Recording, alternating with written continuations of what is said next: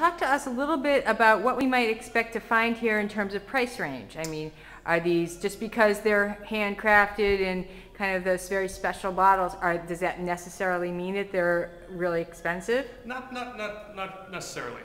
There's some wines here, we're going to be in that mid-teens, all the way up to, as much as you want to spend. So, and you don't have to spend a lot of money to enjoy a good bottle of wine. That's right. I just wanted to dispel that myth right here. Absolutely. But then again, we'll let you do that as well. But there's it's more about what you like. Mm-hmm. If you come in and talk with myself and Sonia, we'll find something. We'll play detective. We'll break down what you're thinking about, what you like to enjoy, typically drinking, what you might be having with dinner that evening. If you're going over to a friend's house for a gift, things along that line, we've got you covered. That's awesome. And tell us also, you mentioned that you're going to be starting some wine classes and tastings, and I understand that you're going to be having an event coming up in a couple weeks. So tell us what that's all about. Well, currently we just opened our doors on Friday, being the 19th of October.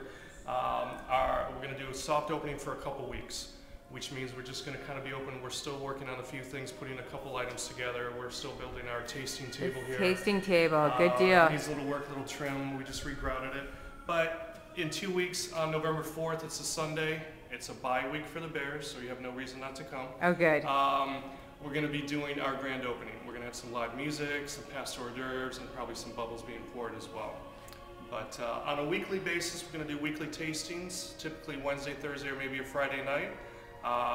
You can always check our website at corkandcanvas.com and click on the events section. We'll be updating that with information. And also, I love doing seminars. I love to talk about wine with people, and we'll be doing a monthly seminar, educational, sort of a wine 101 if need be, but also, we'll be doing some more for the advanced taster as well. So it'll work for everybody there. And in my opinion, what I've said before, there's no such thing as a dumb question, only the one that's not asked. Good deal. Well, thank you so much, Mick. Make sure that you come into Cork Canvas. Not only is there great wine, there's wine accessories, there's photography, there's art. You can have a really good time here. So, just real quick on the art end, yes. What we're going to be doing on a monthly basis also is rotating through our artwork with local artists. So we will be working with local artisans, if you will, and and showing their pieces. Terrific. Thanks so much. Signing off from NorthshoreInsider.com. Come into Cork Canvas. Right on, is it 2nd? Yeah, 2nd Street, right next to New York Slices. So grab yourself a slice and get some grape juice to match. Talk soon. Thanks so much.